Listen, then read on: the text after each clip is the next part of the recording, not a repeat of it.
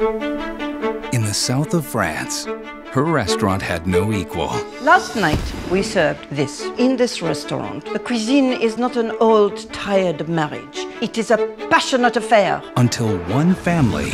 Papa, slow down. Stop! Push! Stirred things up. I want to buy this restaurant. Bonjour. This is private property. Excuse me, do you own this property? No. Oh, that means you are trespassing too. 100 feet across the street, the restaurant has a Michelin star. The president of France dines there. Can Mr. President order murga masala cooked the way Hassan cooks? People here don't eat those things. They have never tried. Now they shall. We open Saturday night. My son is the best Indian chef in Europe. Raise your hand. Don't feel shy. Don't raise your hand. Raise your hand, Hassan. I'm talking to you. Begin. Yay! Is it a wedding party over there? A funeral. The death of good taste. If your food is anything like your music, I suggest you turn it down. I will turn the music down, but I will turn the heat up. You don't know when enough is enough. Enough of you. Papa, relax. What do you mean relax? Spoil the whole game.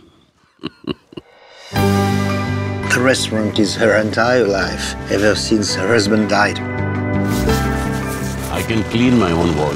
The outer wall is not your wall. I know, because I had a clever plan to have it built very high, so nobody could see your restaurant.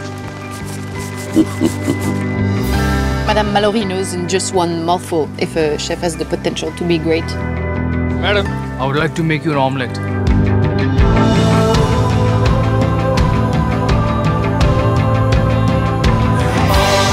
Always up there like a queen or something. You flatter me. You seduce his mind with your tasteless sauces. That is called subtlety of flavor, and that is what he will learn in my kitchen.